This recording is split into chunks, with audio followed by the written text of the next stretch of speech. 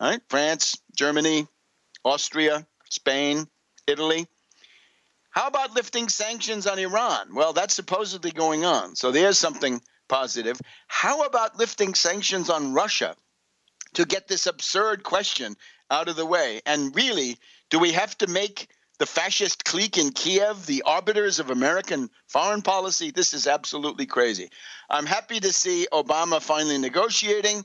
Remember that famous quote from Cardinal Richelieu, one of the founders of the modern state, one of the key practitioners of the early modern state, when Richelieu says, you should negotiate with everybody all the time. You're always better off negotiating with anybody and everybody every chance you get.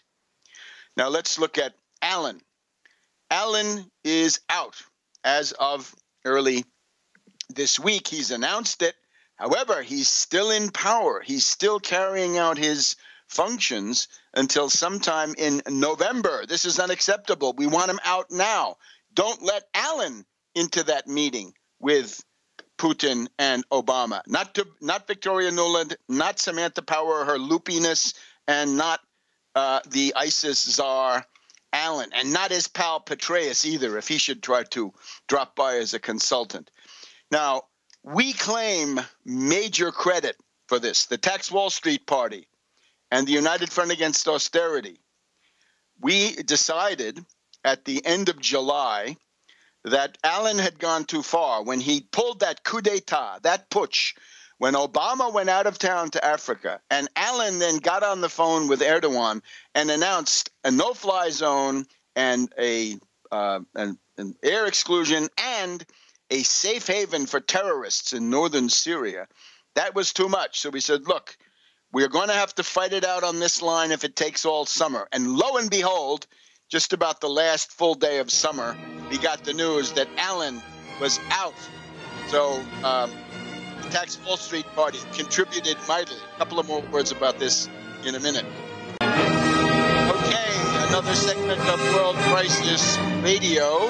Tarpley here in Washington, D.C., inviting everybody, come to the Dag Hammarskjöld Plaza near the United Nations, 2 p.m. Sunday, the 27th of September. Welcome Putin, the peacemaker. This is a chance for anybody to get on the world historical scoreboard just by waltzing over to the east side there in Midtown, the Turtle Bay area, at a very nice season of the year. Take a stroll over there, join us, add your voice. Now, of course, what's going to happen is Putin's coming to town with the offer from the Collective Security Treaty Organization to deploy peacemaking and peacekeeping forces. In other words, military muscle to clobber ISIS, to shut them down, to destroy them. This is not a great puzzle how to do this. U.S. knows how to do it. Russia knows how to do it. I'm sure others would too. Even France and Britain could do it, but they don't want to. The Russians want to. So if you're concerned with the defense of civilization, it just so happens that that banner is being carried by Putin right now. And that is a tremendous merit. I also want to stress, Putin is a benefactor of the American people. He saved us from a useless, catastrophic war 2 years ago over that Ghouta chemical fraud. That chemical weapon stuff was delivered by Saudi Arabia and Turkey. Those guys, they did it.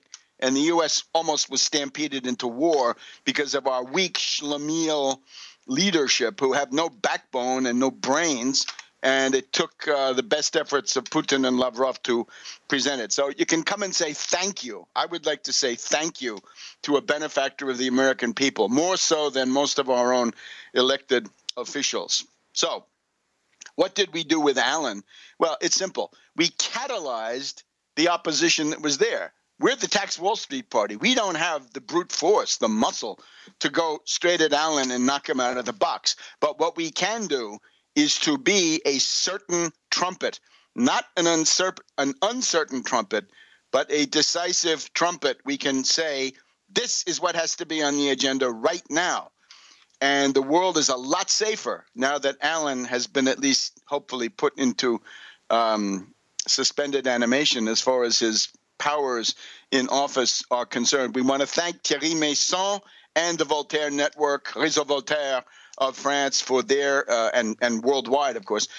We'd like to thank them for their help in this. Right, they were the principal group that also participated. So hats off to them. So that was a world historical exercise. If you took part in it, congratulations to you also. Thanks and congratulations to our members, Tax Wall Street Party, United Front Against Austerity. For you vermin out there who tried to sabotage it, well, shame on you. Your names live in opprobrium. Your names will stink for 5,000 years, whereas those of the people who joined in this campaign will be fragrant for 10,000 years. Now, therefore, a vanguard organization, the Tax Wall Street Party, centralized and disciplined, put out a message. We hammered on it. Out of probably 60 briefings during the summer months, probably 50 of them had "Fire Allen for ISIS" in the headline or otherwise in the articles. You can read the summary that I did of why this was necessary and so forth. Now, the other thing you got to bear in mind is with this refugee crisis and rumors of economic breakdown and so forth, take a look at the Philip Giraldi article in the American Conservative back in July about the deep state in the United States. And notice that the New York Times saw fit to reprint or to rehash those arguments from Giraldi in the New York Times. This is a limited hangout. Mr. Giraldi, CIA officer, knows how to do a limited hangout. He did a very good job on this. He talks about the existence of a deep state. Yeah, there is one. Invisible government, parallel government, secret government, rogue network is the best one in my parlance. You want to read about it, take a look at my book, 9/11 Synthetic Terror, from the battleship Maine to the 1933 attempt to assassinate Roosevelt, other such attempts, the death of Roosevelt in 1945, the Kennedy assassination, Iran-Contra, Bay of Pigs, Gulf of Tonkin, 9/11. That's the rogue network. So what they have here between Giraldi and the New York Times, that's a limited hangout. However, interesting thing, both articles, what name comes up? David Petraeus. So we've also got the British General Staff essentially warning Corbyn and others, if you try to go through with any of your reforms, if you want to get rid of the Trident nuclear submarine or leave NATO or cut the military budget, we'll have a military coup. That's what they say. Take a look. It's in the daily briefing, comes from the London Daily Mail. And we've also got this useful public opinion poll here in the United States. This is coming from YouGov. And would you support a military coup here in the United States? 29% of Americans say, yeah, I might. 41%, no, never. But why was this ever asked? Why was this ever conducted? It looks to me like certain forces in the ruling class, the finance oligarchy, the invisible government itself, are trying to prepare public opinion for something. What can it be? Nothing good. So it's a limited hangout, but behind that there may be something that will be unlimited and it will be implemented. So the question finally is, with the Russians now are there in Syria near Latakia. The Russian drones are flying. They're going to do surveillance. We have Ashton Carter saying that it's time to wait and see. That's better than what he said before. Ashton Carter had said the Russians are in danger of pouring gasoline on the situation. How is that? How come if the U.S. doesn't want to attack ISIS, then somebody else should do it? Why is that so outrageous? So all of that going on, is there a plan for authoritarian rule from some different point of view? And of course, the refugee crisis is putting pressure on all governments in the West. Right? We've got this absurd spectacle of Serbia and Croatia exchanging insults, mainly drawn from the period of the Second World War, settling old scores, and so forth. Now, you've also got this thing. If the British General Staff doesn't like Corbyn, we just had the explosion of the Piggate scandal. And no, I'm not going to go into the details of the Piggate scandal. You can take a look. We have links on in the article that we wrote about this the other day in that daily briefing, morning briefing, UFAA TWSP morning briefing. You can read all about it.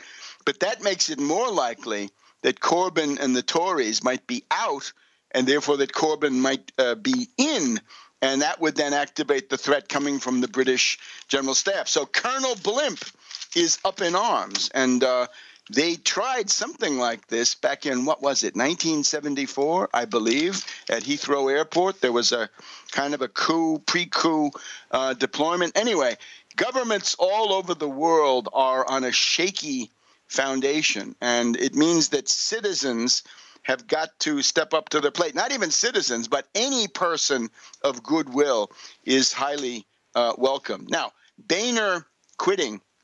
He wanted to bring the Pope in. As I said, he succeeded.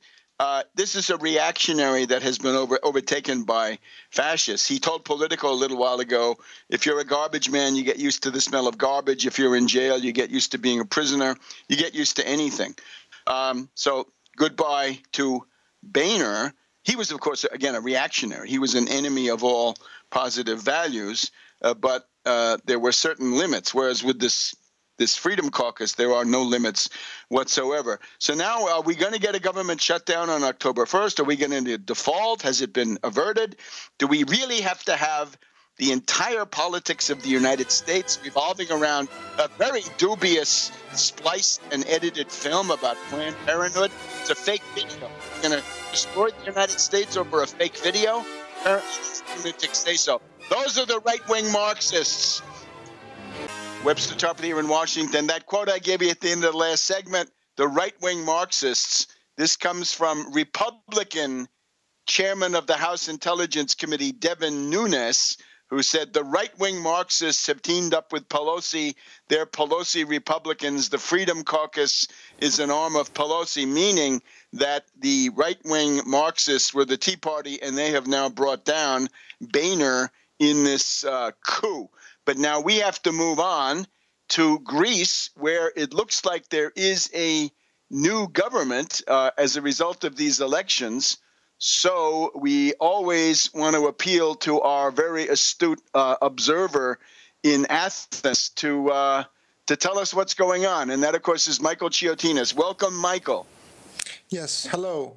The new government, the result was that, first of all, the independent Greeks, the former Syriza coalition partner, is in parliament and has formed a government with Syriza. I don't know for how long, but this is what it is. So he for the time he doesn't have to form a government with Topotami, this river party, or anyone else. But we'll see about what happens if the bailout starts to get implemented. But the new government is mostly personnel from the old socialists.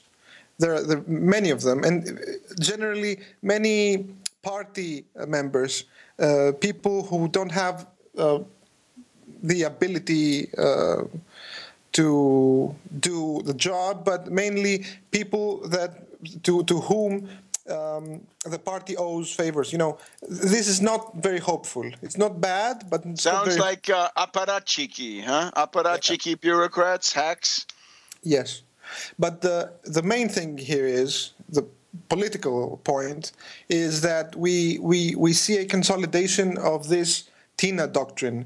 What I warned against before the election. We have the consolidation of the "there is no alternative" doctrine.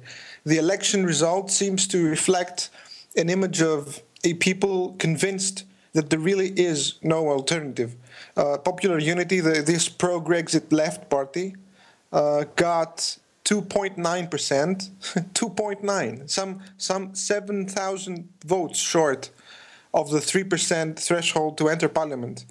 The only anti-bailout, anti-austerity parties in parliament right now are the hard isolationists, the Communist Party, the KKE, with 5.5% and 15 seats, and the Golden Dawn, Nazis, with 7% and 18 seats. In particular, the Nazis came third behind Syriza and the conservative